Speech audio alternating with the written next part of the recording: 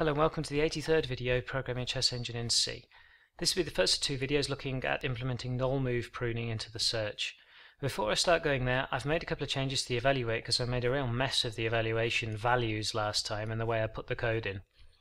I've added in 30 hundredths of a pawn, so 0.3 of a pawn for a bishop pair. I've changed, and I'm just going to go through this very quickly. I'd recommend you just paste in the code, but I've changed and reduced a lot, particularly in the middle of the board, the scores for the p-square table for the king in the endgame, because Vice was walking its king into the middle of the board all the time, but that's not the only reason the score's in here. There are bigger problems. And this material draw function itself is fine, but what wasn't fine is, of course, I was calling material draw without checking whether there were pawns on the board or not. So I had the nice situation where Vice was 5 pawns down in the game, deliberately having caused it to achieve a draw. Obviously it wasn't a draw and it ended up losing. The next big error that was made was here. First of all, I was saying we're in the endgame if there are no queens on the board. Well, that isn't true. Obviously, if we have lots of other things on the board, then we need to keep the king safe still. And the way I was doing it was, say, from White's point of view, if Black has less than endgame material, but I'd set the definition for endgame material much, much too high because I'd set it for the material for both sides in total, not just one side. So I've reduced this material a lot here and removed the asking if queens are still on the board here. Because what Vice was essentially doing in every single game was sacrificing material to be able to run its king into the middle of the board and then claiming a draw if the enough pieces were off, which is just obviously not very good, and it lost most of the games. And then the bishop pair bonus is applied here.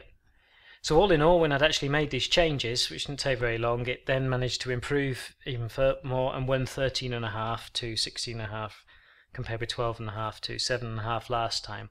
So all in all, just through improving the evaluation, a huge turnaround on the 13-7 loss that it had the first time it played just with p-square tables. So the evaluation looked alright, to be honest, and my experience says from now on adding more and more features can often be detrimental unless you really test and tune them over thousands of games. So I'm going to leave them as they are. So this video we're going to look at null move forward pruning. And on Bruce Moreland's site, I said in the first video of this entire series, I think, I had a reference to his site which I downloaded. And he gives a really good description of what null move forward pruning is.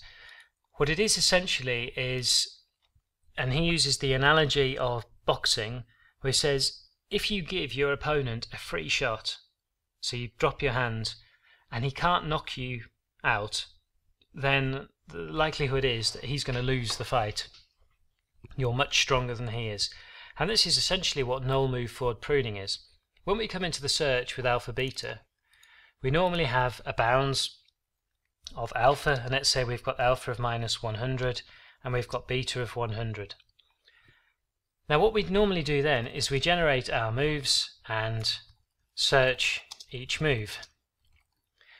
But what we could do before doing this, we could actually do a null move, which essentially is to switch the side and give the opponent a free move. And that's exactly what we do.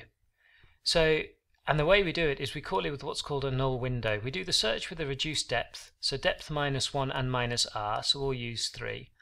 So what we do is we go alpha beta with depth -4, and then we do minus beta as normal, so -100, and then minus beta plus 1, so that would be -99.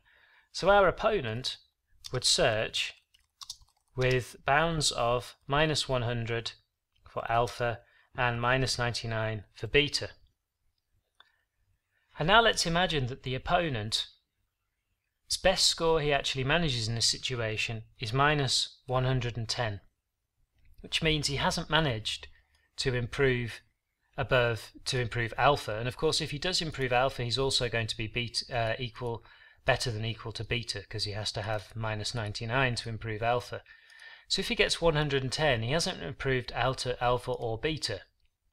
So when we come back into our search, let's say that we return alpha, so we return -100.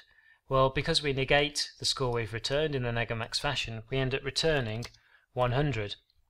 Well, this is greater than equal to our beta in our original function. So what we're saying is, our score is so good, even with a free move, we can still be equal to or above beta, which means there's probably no point in generating and searching our moves because we can already guarantee that we're strong enough to beat beta, even when we've given the opponent a free move. So we simply then just return beta.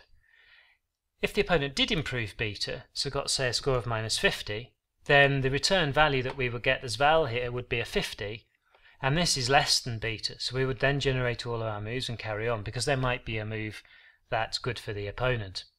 So all it can be seen as simply is giving your opponent a free move, and if you can still, even after the opponent has been given a free move, if the score that the opponent gets beats beta, then you can pretty much be safe that your position is winning enough just to return beta as it is. The only positions where that can cause a problem, however, are in what's called Zugzwang positions, and he's got a really good example here. And if it's white to move, then white has to play king b2, and then we've got black playing king d2 and the pawn promotes. However, if white called a null move here, then the position's a draw. Black either moves the king to c3 and it's a stalemate, or black has to move away and the black pawn can be captured and it's a draw. So you have to, but obviously the score of the draw is wrong for white because he's actually in a losing position because he's going to be forced to move. So the null move here gives completely the wrong result.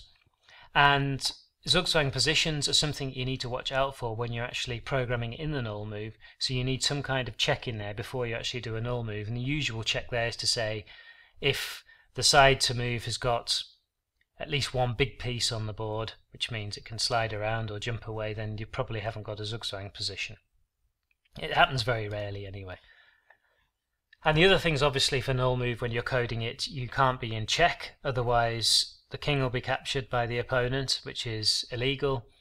And there are a couple of other checks which we'll see when we actually come to coding in the null move, which we'll be implementing.